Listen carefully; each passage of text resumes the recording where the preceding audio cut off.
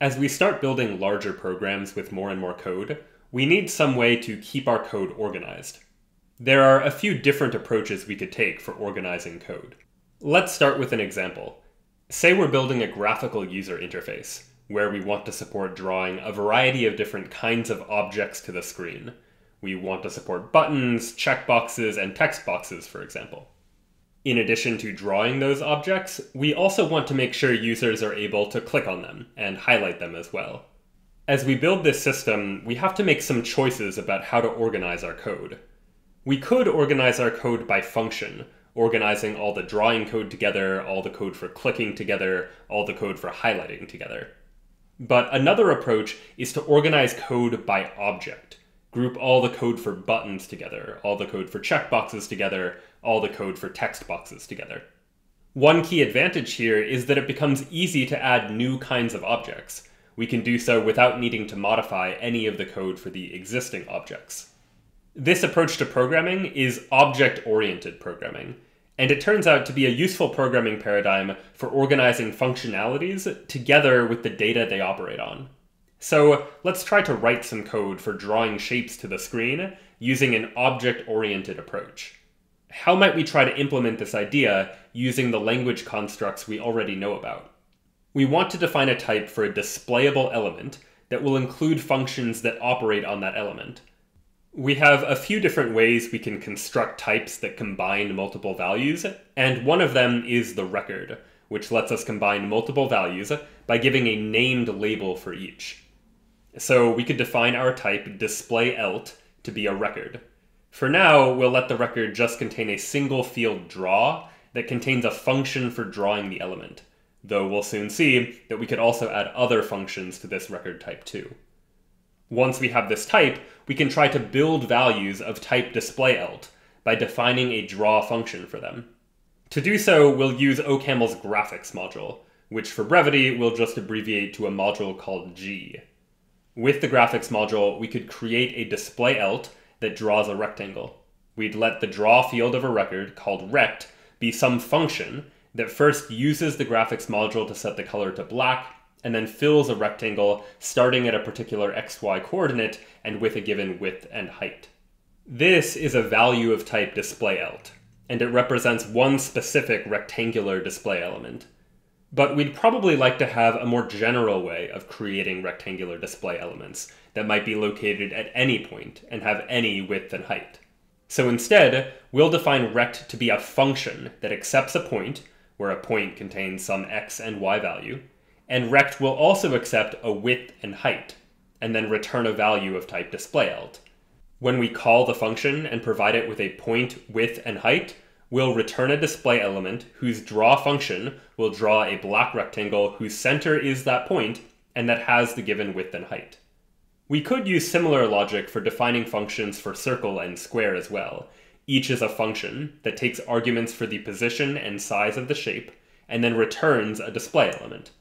The advantage of making sure all of these values share the same type displayElt is that we can write code that works with displayElts, and that code will work with rectangles and squares and circles and any other future values of this type that we define later. For example, we could write a function draw that accepts any display element as its argument and works just by calling the function in the draw field of the display element itself. We might think of these as very simple objects. All an object of this type is able to do is draw itself. We could give our display elements additional functionality. We might add functions for getting and setting the position of a display element, as well as functions for getting and setting the color of a display element. But in order for a display element to have a position and color that could be updated, we need some sort of mutable state that a display element has access to, some place where we can store the current position and color in such a way that they might be changed later. References end up being a good solution to this problem. For example, we could define our function circle to accept a point p and a radius r and return a display element. When the function is called on a particular point and radius, we first define references to the circle's position and color, and we use those references in the record the function returns. To get the position or color, we dereference the corresponding reference and return the value stored, And to set the position or color, we update the value stored at the corresponding reference. These references are defined inside the body of the circle function. So every time the circle function is called, that is to say, every time we generate a new circle object, we'll get new references that only that circle has access to. The object-oriented programming paradigm has particular terminology for what we've created here. This data structure that potentially combines data as well as functions for working with that data is an object. The functions contained within the object are known as methods, and we say these methods are invoked when we call them. The state variables stored by the object, in this case the position and color, are the object's instance variables.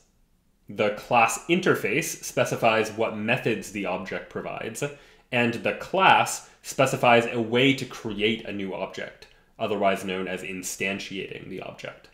Many languages, including OCaml, also offer particular syntax for object-oriented programming. So instead of using objects implemented directly as records, as we've seen so far, let's instead implement these display elements using the object-oriented syntactic support provided by the OCaml language. First, we can start by defining an interface, a specification of what methods an object will have. To do so in OCaml, we can use the class type keywords followed by the name for the interface, in this case displayElt. And we'll say that objects of this class type will have a method draw that returns unit, a method setPos that takes a point and returns unit, a method getPos that returns a point, a method setColor that takes a color and returns unit, and a method getColor that just returns a color. Now we can define a class that satisfies this interface. For example, we could define a class called Circle. Recall that a class specifies how we create a new object. So in this case, we're going to say that when we provide the Circle class with a particular point and radius, what we'll get back is an object of type displayElt. What will that object be? We'll start the object definition with the keyword object. Inside of our object, we can have both data in the form of instance variables and methods that offer functionality. So what data does our circle need? We need a position that we'll call pos, which is going to be a mutable value because we might want to change the position later. Its initial value will be p, the first argument we passed to the circle class. We also need an instance variable color that stores the color of the circle. It's also mutable because we might change the color, and its color is initially black. In addition to our instance variables, we can define methods to implement the functionality for our object.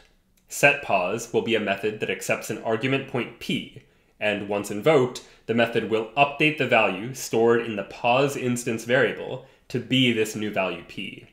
Note that we use the left arrow syntax in objects to update an instance variable. GetPos will be a method that just returns the value of the pos instance variable. And our methods for setColor and getColor are similar. One updates an instance variable, the other one returns the value stored at that instance variable. Once we conclude with the keyword end, we've finished the definition of our circle class. The circle class now represents a way to generate circular objects of type displayElt, where each circle stores its own position and color and can have those values updated and can be drawn. How do we use our class? Well, the first thing we'll often want to do is create a new object with the class, otherwise known as instantiating the class. We can do so with the new keyword. So we'd say new, followed by the name of the class, followed by any arguments to the class. What we get back is an object value, a value that contains data for its position and color in this case, as well as methods for working with the data. To invoke a method, we can use the object name, followed by a hash symbol, followed by the name of the method and any of its arguments. So this method invocation, for example, sets the color of the object to red. And to draw the shape, we would just invoke the draw method on the object. In the same way that we've defined our class for circles, we could define classes for other shapes too. Here, for example, is a class for rectangles that also generates objects of type displayElt. But one thing you might notice here is that there's a lot of redundancy between this class and our circle class. In both cases, we've defined instance variables for position and color, as well as functions for getting and setting them. The difference is really just in how these shapes are drawn to the screen. To avoid this redundancy, we can take advantage of a key feature of object-oriented programming: inheritance. Inheritance allows one class to inherit behavior from another class, so that the same behavior can be shared between classes without needing to repeat code. In other words, right now, both circles and rectangles are separate classes that implement all of their own functionality.